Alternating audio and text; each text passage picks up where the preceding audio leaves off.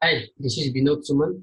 Today I am going to start one new topic that is called the rule engine, and it's a Java-based rule engine.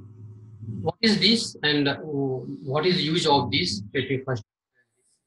Suppose you code something, you make a project, and in your project, lot of conditions are there. Lot of conditions, if else is there. Lot of business logic are there based upon the conditions. So you deploy the code went to the production. Now, if you want to change the condition, what you have to do? You have to again change in the code, and that change must be done by some developer who has knowledge for that code and all the logic. Then again, he had to deploy the code again into the production. So this is not able to work where your conditions always going to change. Means if you want to or if you have the dynamic conditions, then this kind of uh, architecture will not work. So you have to separate out your conditions away from the code. Means code should be different or different side and the conditions should be different side. Means to change the if you want to change the condition, it should not impact on the code side. Any person who has knowledge for the business logic, they could able to change the conditions, rules. Should not depend upon the developers. Should not depend upon to deploy the code. Means you have to separate the business logic out from your code base. How you will do that? That is called the rule engine. So let me go the next slide. Here, as I mentioned that rule is a set of if, then, else business logic. And if you want to make out these conditions from your code, then you should use the rule engine. Advantage of the rule engine first is the declarative programming. Means rule system can be changed without change the business logic code, without change the code. So the same sentence, logic and data should be separate. Third, the scalability. If you want to build up the very complex conditions, you do it without touching the code. The code is important. All your code, all your rules should be in one place. That is called the centralized knowledge. So that's why this rule engine is very famous and very useful if you want to develop this kind of things. Let me give one example. Have you you must have heard that when the Amazon or Flipkart sales come, product price is changing. The discounts change. Any Paytm, any Google Pay, they used to give the offer, depend upon the festival. So see how they are flexible. They can change the business logic immediate. Over the night, they can change the business logic. How it is possible? That is possible through the rule engine. So the code is separate and the this if-use part is separate. How we can do that? I'm going to demonstrate. There are many open source rule engine out there in the market. One is the Drools, OpenL Tablet, and Easy Rules. But this video I have set up for the Drools, so I will give the demo on the Drools.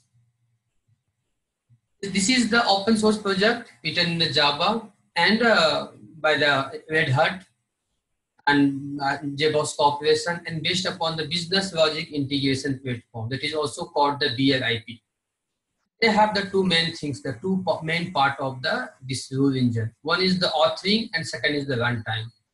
Authoring means whatever the your conditions, rules are there. And second is that how you going to occupy those things in the memory runtime. So what happens if you want to see the architecture from the very high? So we have the rules, whatever the rules you have. Let me give one example. If you pay through the Paytm, I will give the 10% discount. If you pay through the PhonePe, I will give the 20% discount. If you are paying the Paytm and this is the festival time, then I can give the 20%. This kind of things is the rule. Where it will apply, that part is called the facts. Suppose the payment. If you are making payment through the payment gateway. So this fact is the payment. So on fact, if this rule is applied, so some action should be there. That action is inside the rule engine, and that is also called the working engine. You must have heard about the database connection or the Hibernate session. That kind of setup is there in the rules. So they will configure all the rules in one shot. Then your code becomes very fast to determine the action. So in this video, I will first show the first example in the Eclipse how to execute the small code in the for the rules with the help of the Eclipse. So let me open the so in this series, first demo I will show setup and the first program. Then I will show the KIE session, complex rule, stateful session. So let me start the Eclipse. As you can see that I have to start the Eclipse. I am going to start from scratch. So create one project, Maven project.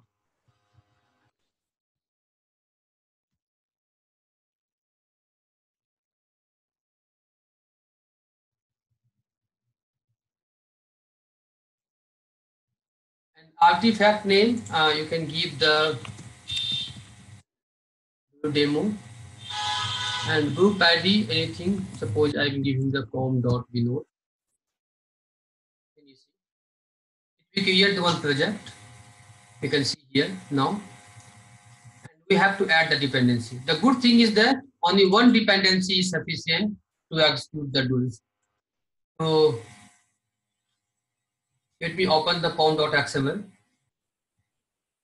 Once it open, then we have to add the dependency. So let me add one dependency. And I do not need the JUnit for time being. So as you can see that I have just add one dependency,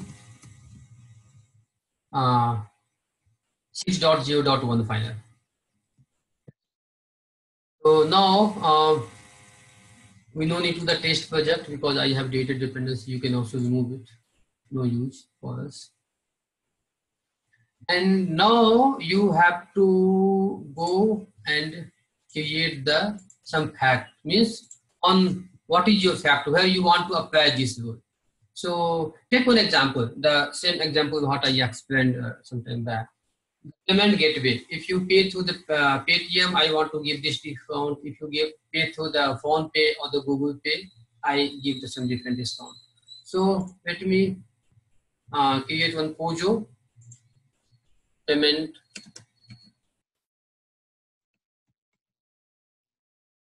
Offer.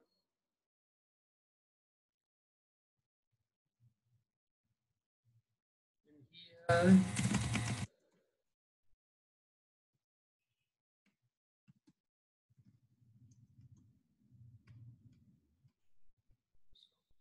so two attributes I took it. Make the setter getter.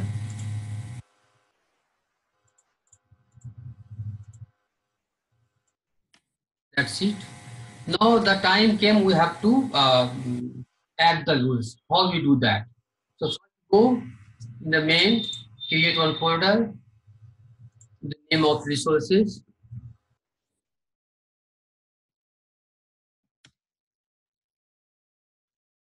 and here you have to add the rules. Suppose I'm giving the name offer.drl.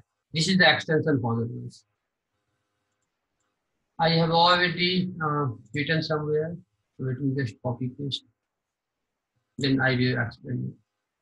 So what I done here,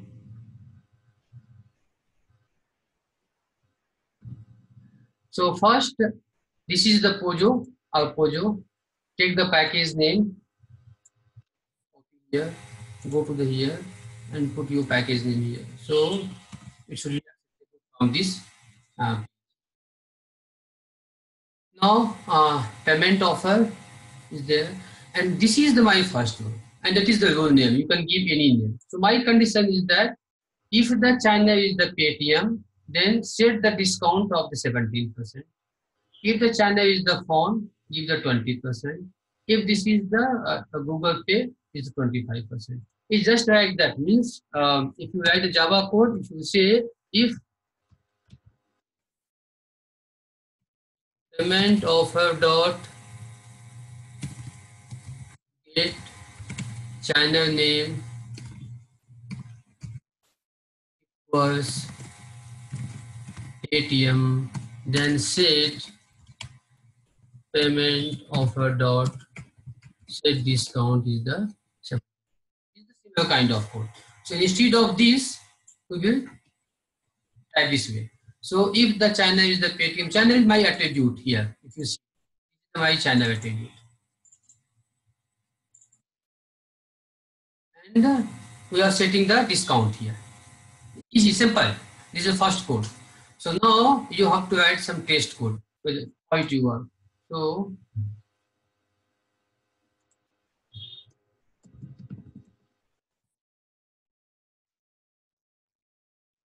for that you have to first create the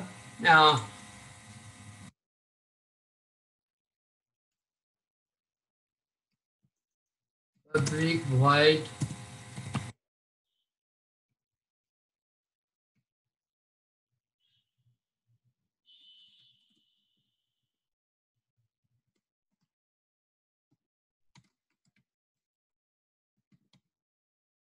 simple. Let me show the code here, then I will explain you.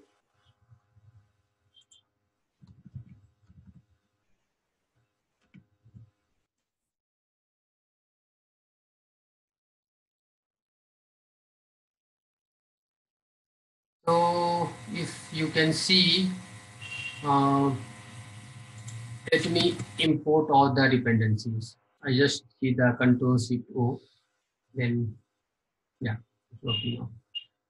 So first what I did, I create the builder. By default, it took all the dependencies. So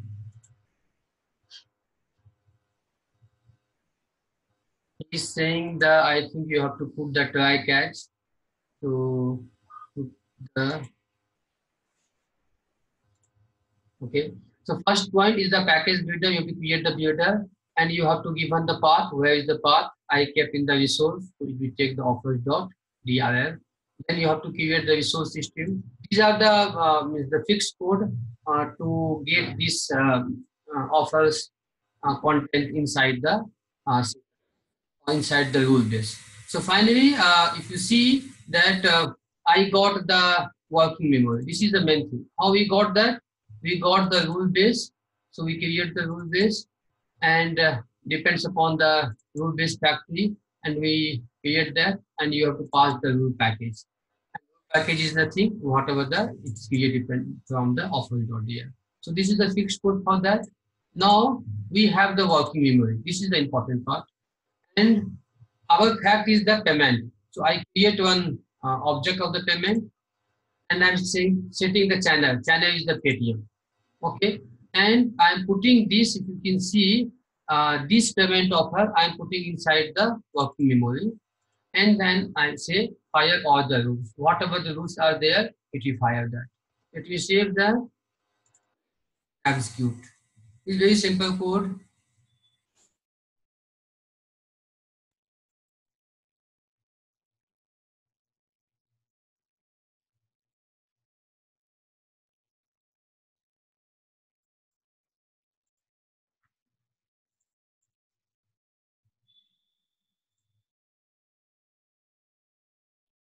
Okay, you have to call this method from here.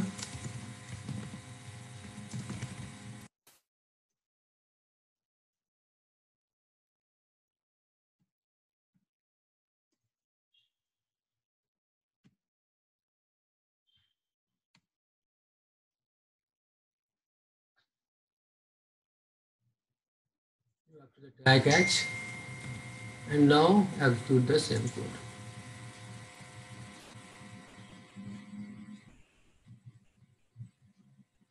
Good. Now it is working fine. Now you can see that, see output, the check cashback of this Paytm is 17. How it got the Paytm is equal to 17 means now I just put the China name is the Paytm. I have not given the discount. How it got the discount? It went to the offer and same matching the Paytm, they put the 70.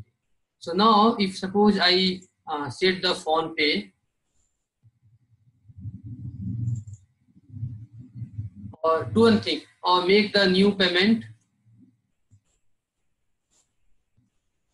gateway, uh,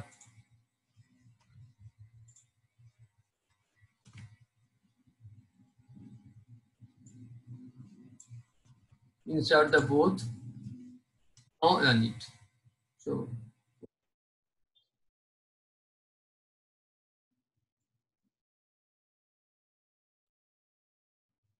the phone pay. So for the phone pay, it is the 20%. It was on the phone pay. That's how it works. Let me pause the video first. Okay. So if you can see only one output, because why this is one output? Because this system.print is overwriting for the previous one.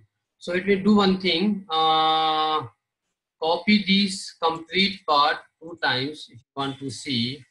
So now and remove the phone pay from here. So what I did actually, I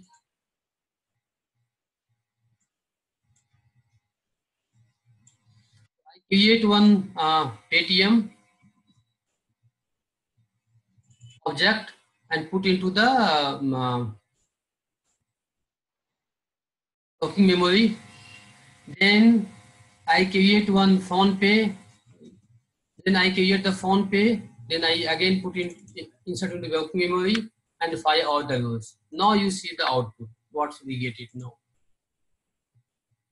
So I should get the two output, right? One for the Paytm, one for the phone pay. So now is for the Paytm 70%, phone pay is 20%. How it works? So now if you want to change the offer, you no need to change anything. You can put that 70 to 27 or 20 to 25 for the phone pay. Go and execute the same command. Without changing the code, now you can see how the rules is going to change now. You can see the 75 and 25.